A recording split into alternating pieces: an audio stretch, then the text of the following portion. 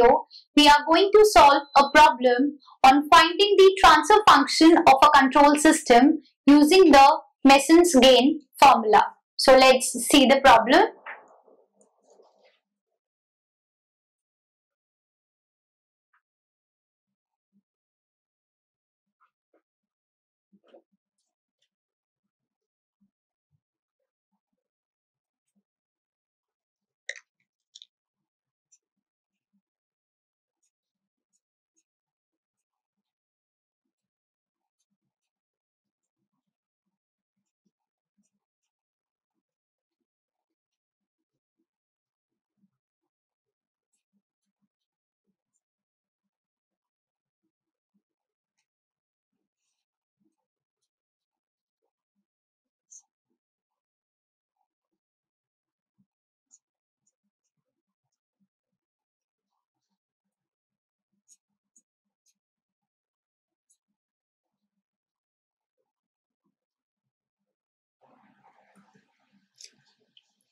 So we are given the block diagram of the system, and for this system we have to find out the transfer function using the Mason's gain formula.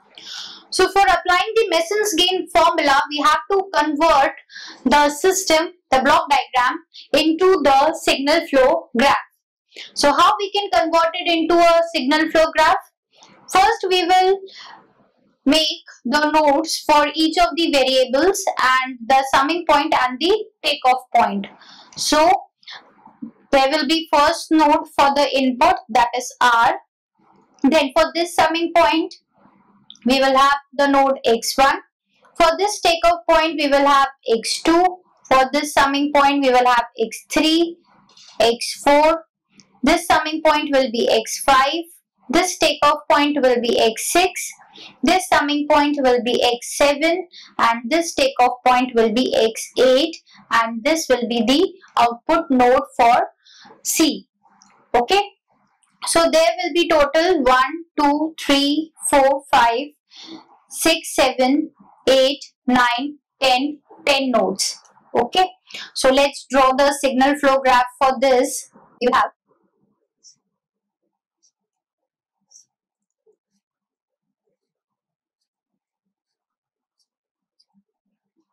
mark them as R, it is the output C. Then we have x1, x2, x3, x4, x5, x6, x7 and x8. Okay.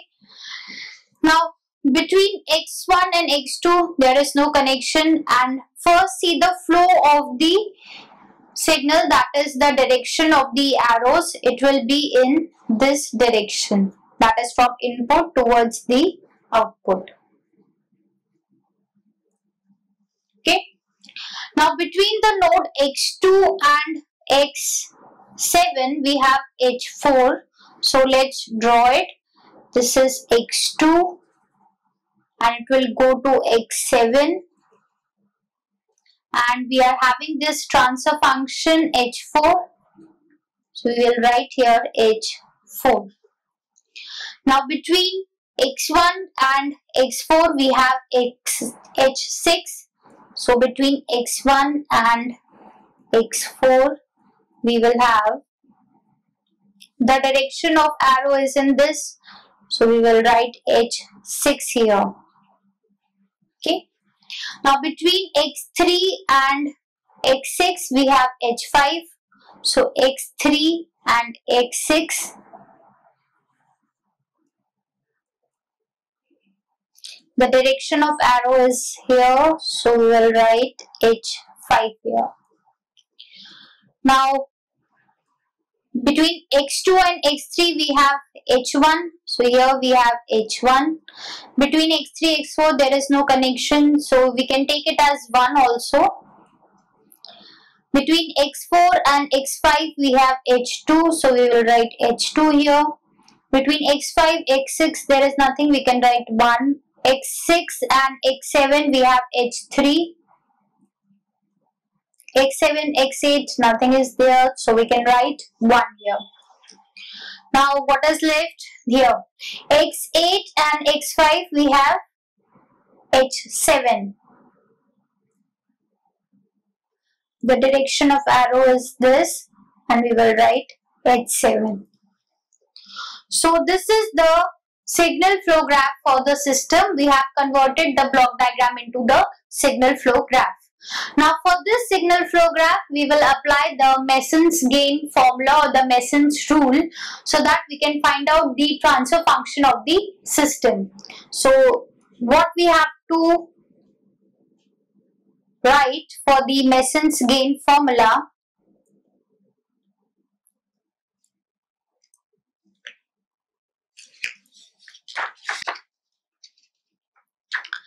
the Mason's gain formula is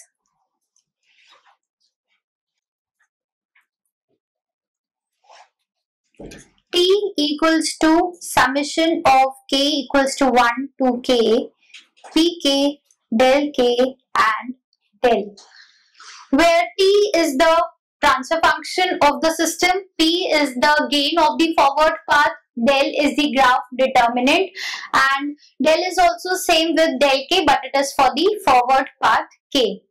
Now let's first derive the forward paths for the, see what are the forward paths in the signal flow graph.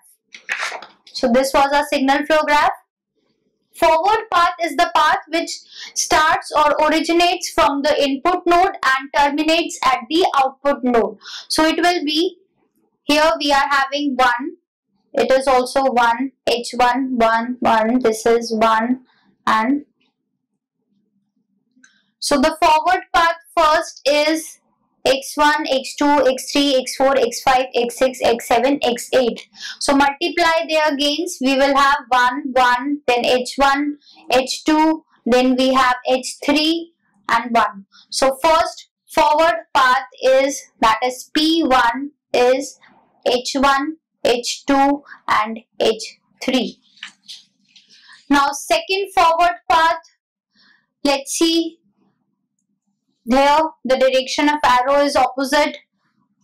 Here also the direction of arrow is opposite. In this case also the direction of arrow is opposite. What we will get is 1, 1, then this H4, then 1. So multiplying their gains, we will get this path is starting from R and ending at C and having the gain as H4. So second forward path is H4. Once again see it. First forward path was starting from R and terminating at C was x1, x2, x3, x4, x5, x6, x7 and x8. And second forward path was x1, x2, x7, x8 and C. So these are the two forward paths. We have not obtained any other forward path in it. So for these forward path, let's obtain the del for it. First will be del 1 and second path will be del 2. Del 1 is that is del, it is 1 minus the sum of the gain of all the loops which are not touching the forward path P1. Okay. So the forward path P1 is x1, x2. This was the forward path. So is there any loop which is not touching this forward path? Let us first see the loops present in the signal flow graph. Loop is what? It starts from a node and it again terminates at the same node, and in this path it is not traversing any node twice. So what is this? We have first loop as x3, x4, x5, x6 and again x3. So it is loop number 1. Second loop is x2, x3, x4 and again starts from here x1, x2, x3, x4 and again x1. So it is loop number 2. Loop number 3 we have x5, x6, x7, x8 and again x5. So it is loop number 3. Is there any loop?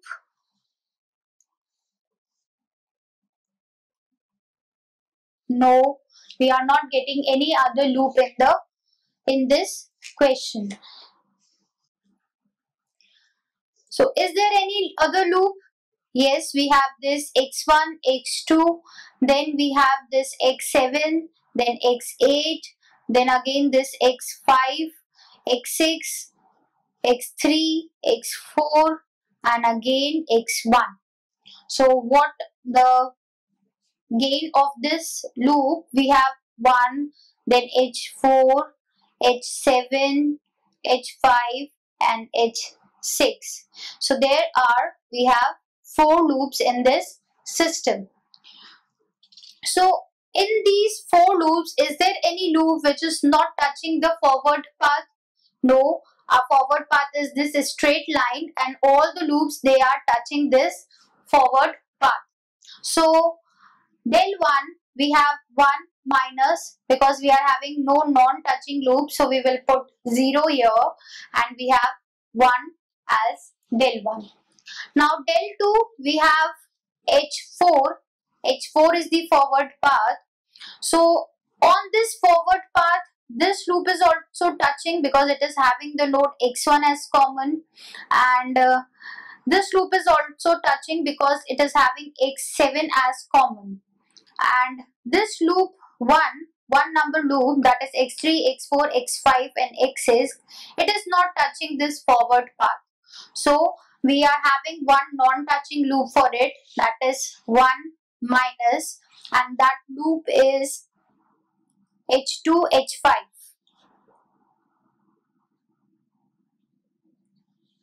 Okay, and all other 3 loops, they are touching this forward path. So we have just only one non-touching loop.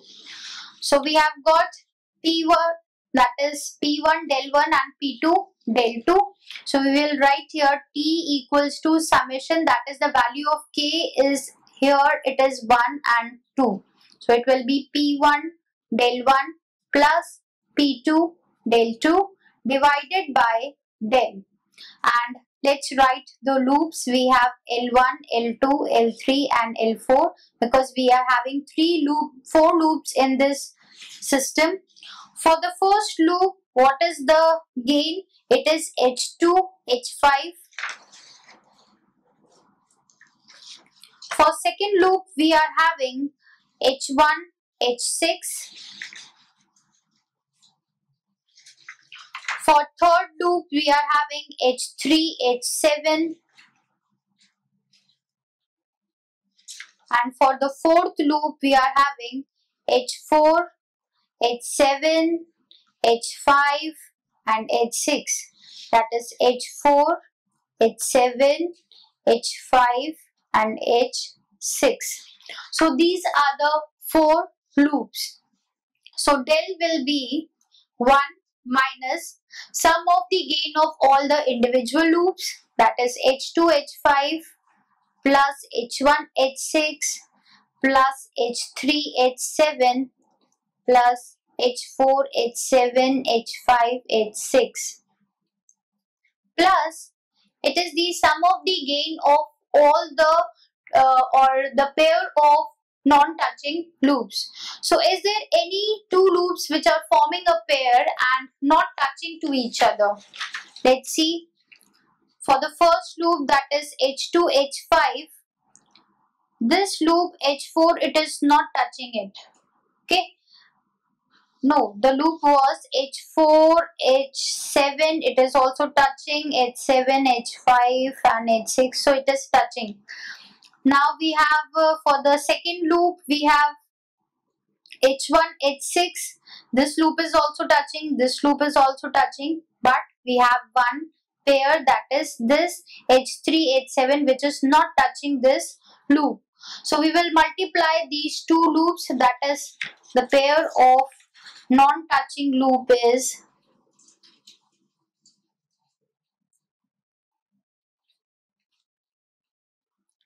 first pair is of H1, H6 multiplied with H3, H7. So we have H1, H6 and H3, H7. Is there any other loops? This first loop, it is touching second, fourth loop is also touching the second and third. So we have only one pair of non-touching loops. So put its value here. We have H1, H6, H3 and H7. Also, there is no triplet which is forming the triplet of the non-touching loops. So the del is only up to this. Now we will put the value of P1, del 1, P2, del 2 and del in this Mason's gain formula. So we will get the overall transfer function of the system. So let's put its value. We have T, that is C by R, that is the ratio of the output and the input, that is the transfer function, as P1 del 1. So P1 was H1, H2, H3. Del 1 was 1 plus P2 was H4 and del 2 was 1 minus H2, H5 divided by del. Del was 1 minus H2, H5 minus H1, H6 .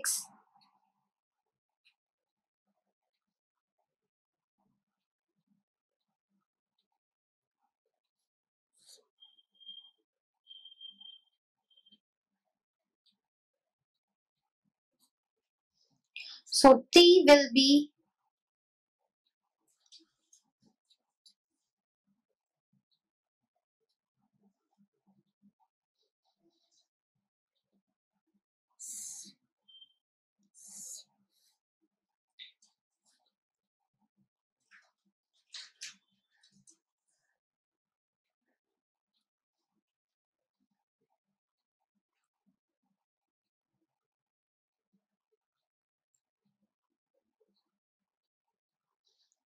So this is the overall transfer function or transmittance, or you can say gain of the control system given to us. So this is our transfer function.